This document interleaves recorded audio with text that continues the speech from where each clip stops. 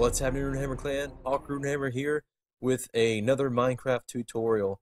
Now, this one's going to be a little bit different. Today, we're going to be working with redstone, and I'm going to be teaching you how to build the rotating light from our Lighthouse showcase that I uploaded a while back. So, without further ado, let's go ahead and get right on into it. Alright, so to get started, all we're going to need is some redstone lamps, a lever, or a redstone torch, redstone, and redstone repeaters. So without further ado, let's go ahead and get started on this. Jump right on into the pattern. So I've laid out this stone floor, as you can see, and it's going to be sort of our guide, and it's also going to help us to see the redstone better. So we're going to start out with this. 1, 2, 3, 4, 5, and then we're going to go 1, 2, and we're going to put a material here. It doesn't really matter what this is. The stone is just sort of our material. 1, 2, 1, 2, 3, 4, 5, 1, 2, 1, 2, 1, 2, 3, 4, 5, 1, 2. The reason we're doing these corners here like this is because when we set up a redstone, the redstone signal won't reach this block. We could set it up to maybe reach the bottom one, but not 2 if we wanted to make this too high, so that's why this block is there. And hopefully you can follow along with this without me having to explain every single, count every single one of these out. That's it. That's our basic design.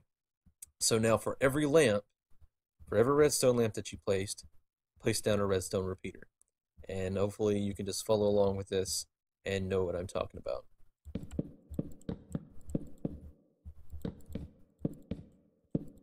Oops, try not to set any ticks on it yet. So if you do that by accident like I did, just go ahead and set it back to the normal position, because you don't want any delays on this set of repeaters.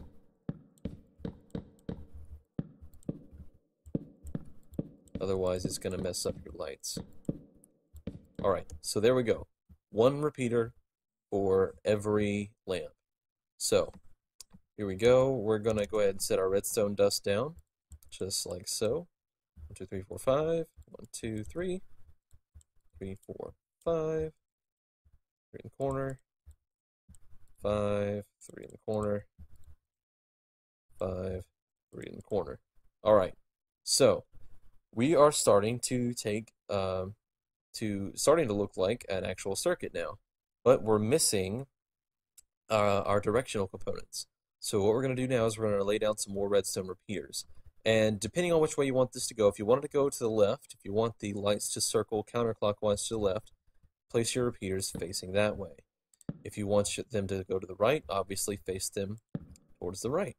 And we're not going to worry about timing just yet. We're just going to replace our repeaters, and I'll get to that in just a second. So 1, 2, 3, 4, 5, 6, 7, and 8.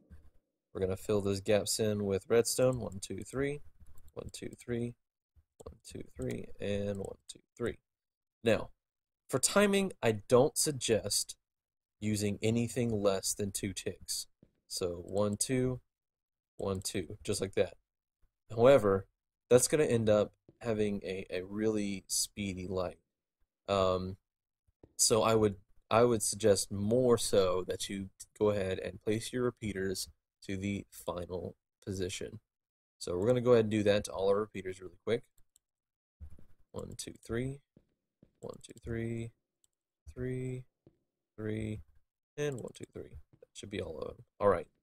Now the only thing we have left to do, run some redstone out here, and we can set our lever down. We could go ahead and have a single light like this, or we can have a double light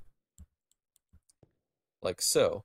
Now, if you have a single light, I would suggest setting your redstone repeaters on the circuit to 2 ticks if you have a single light. Kind of looks better that way. You can toy around with it, you can play with the speed and adjust it how you want to, but that's just my suggestion. If you have 2 lights going at once, I would suggest having it in the final position or at 3 ticks. So, let's go ahead and test her out really quick. Let's throw the lever. And as you see, we quickly switch it on and off. And there we go. We have a working redstone lighthouse, basically. So, watch what happens when I add a light.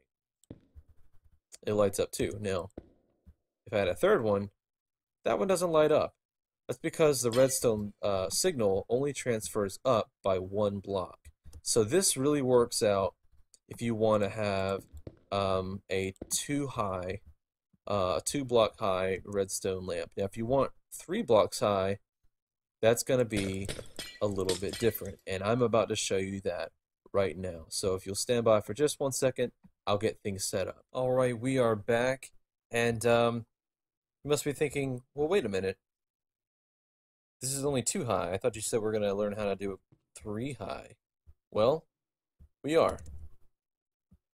As you can see, I've raised up the platform by 1, and I have a light here, here.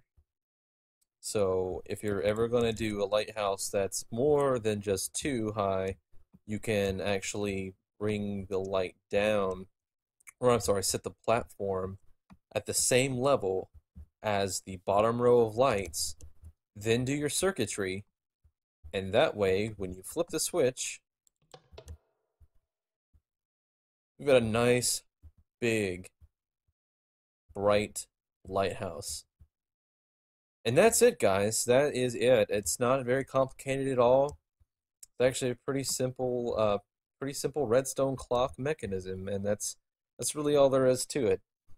And if you want to see more videos like this, more redstoning videos, again, I'm not a redstoner, but the things that I do know, I'll pass on to you guys, and hopefully you'll learn something new.